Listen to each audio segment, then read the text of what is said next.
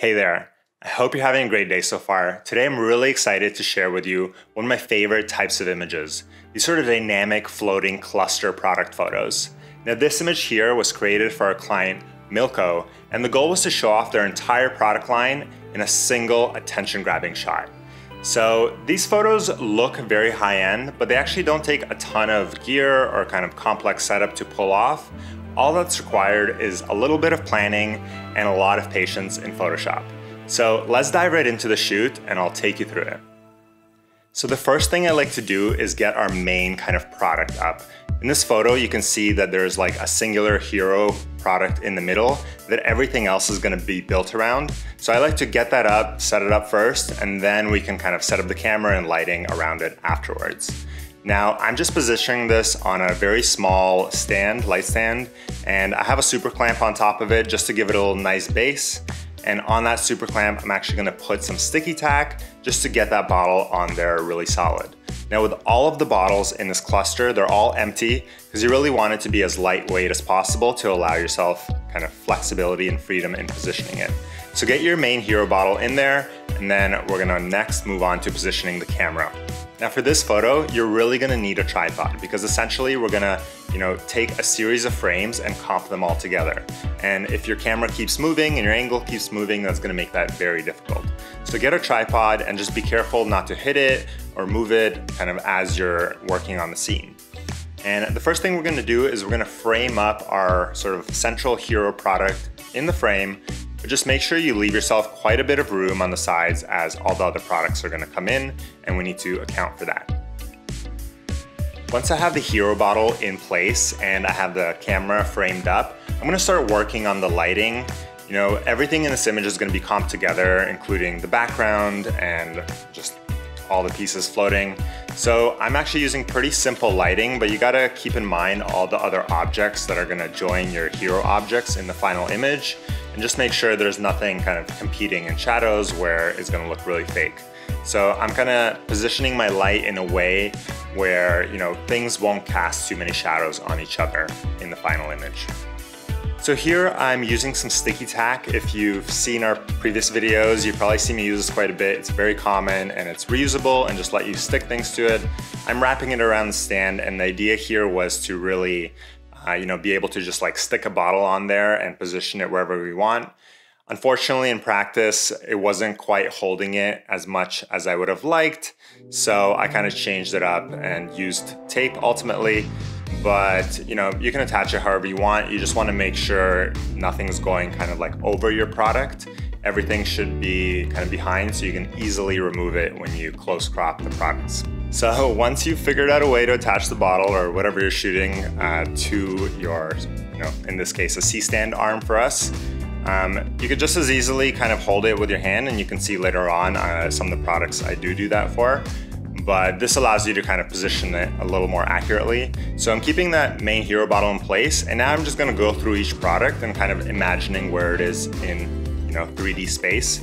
Maybe it's helpful to draw a little diagram first, but every time I do a shoot of a new product, I do a few photos, kind of like moving it around a little bit, so not just that one single image.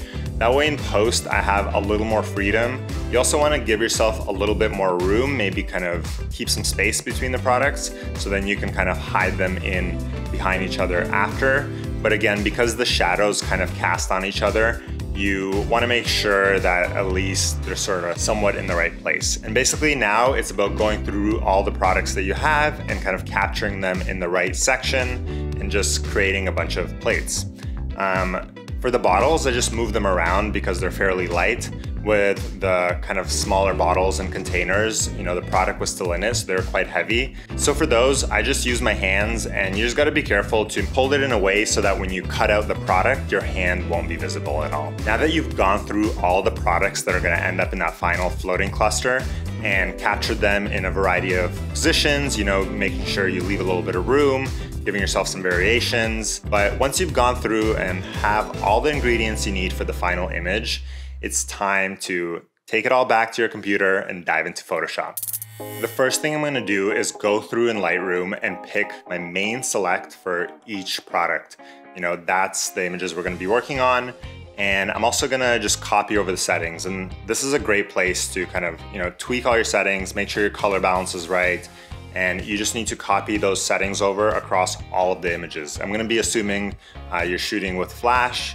If you're shooting with available light, there might be some variations. So I would almost recommend against that, creating these sort of composite images with natural light.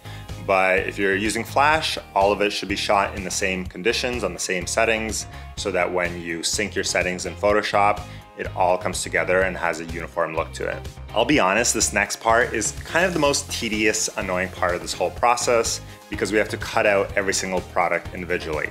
Now, I'm lucky these products have a pretty simple profile, so I'm just using a pen tool and going through it and one shot at a time, cutting each piece out and just stacking them all on independent layers so I can move them around. It's gonna take some time. There's no easy way around it unless you kind of shoot on a green screen, but that introduces its own variables of color casts. So, cutting it out with a pen allows you to create these really nice crisp edges, which I really like. So go ahead, throw on a nice podcast. If you're looking for something to listen to, I highly recommend Newcomers, Science Versus, or Dead Eyes is a great one as well. So throw one of those on and get to close cropping.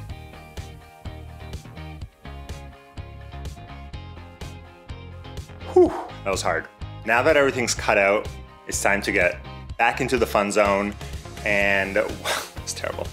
What we're gonna do is we're gonna position all the products in their kind of like ideal spot. Now, I know we had a bit of a plan when we were starting out as to where each product would go, but obviously as you start working on it, all of them, you're doing them individually, you really are now gonna design the final look and the final cluster. So just move the products around, the shadows should more or less line up.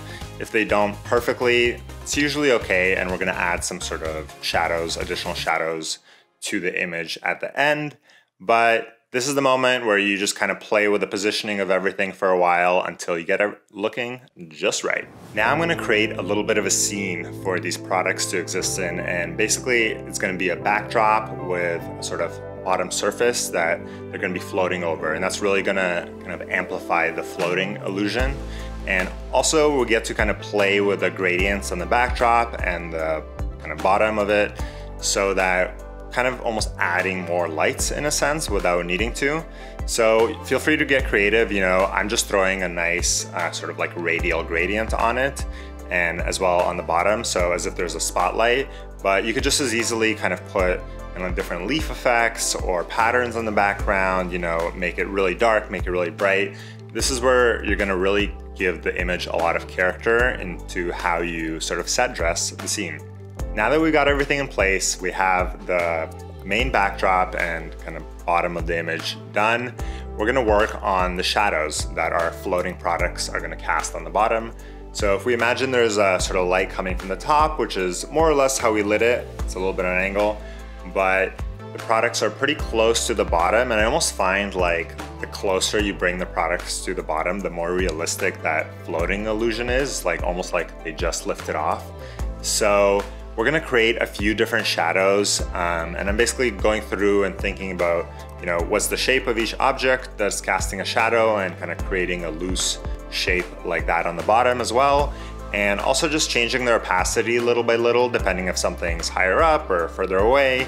There should be some variance in that, and also like overlapping of shadows.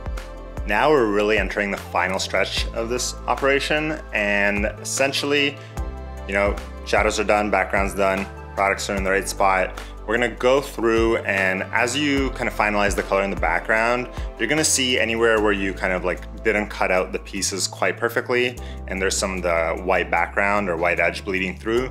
So I like to just go in real close with a brush and just kind of clean up any of those little flashes. At the same time, this is a good stage to do cleanup on the product images.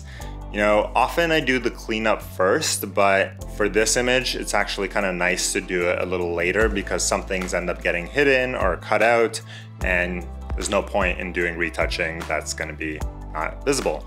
So I'm gonna go through, clean everything up, and then we're gonna be on the final step, which is kind of creating the shadows on the actual bottles. kind of from things that would be near each other, but maybe weren't when we actually shot it. The image is almost done, but for the last kind of steps, I would recommend just going through and doing a couple final passes on tone and color on the entire image overall. This gives it a nice unified look because there's some kind of similarity between, how you apply the edits. And I also really recommend that you add grain or noise to anything that you retouched heavily or just created from scratch. In our case, it's, all the blemishes we removed with a clone stamp. Anytime it's not done at 100% opacity, you end up with kind of like blurry, textureless pieces amongst like textured image. And similarly in the background, your products will have a little bit of noise and grain in them, but the background will be completely clean, which is a dead giveaway. So you want to add noise into each of those elements and just match it to kind of match your products. This is a good reason to keep all your files kind of clean and separate. Don't like compress a lot of layers and like edit on top again and again. Keep your files and all the objects and layers independent of each other. Make sure they're well named and organized, as this will make it a lot easier to do any revisions down the line. And for this project specifically, the client actually came back and requested us to make a lighter version of it that was based on another image we delivered. And if we had compressed all our layers and kind of worked in a destructive way, that would be very difficult. But because everything was organized, it didn't take too much time and we were able to make them happy, create an easy extra option for us. And from posting on Instagram, a lot of you seem to like the pink version more. So I'd love to know what you think here. Do you like the bold red image or do you like the kind of lighter, airier pink image more? Let us know down in the comments below. And if you're new here, please hit subscribe. We release videos almost every week about photography, videography, and just living a sustainable creative life. So I'd love for you to join us. We recently passed 1,000 subs and kind of keep on growing from here. So please hit subscribe. If you found this video helpful or interesting, give it a like. And more than anything, it would help us if you shared it. If you're on, photography Facebook groups, Reddit, wherever it is that your community lives, I'd love for you to share this video. My name is Eugene from Workerbee Supply, and it's been a blast showing you how this image came together, and I'll see you in the next one. Bye.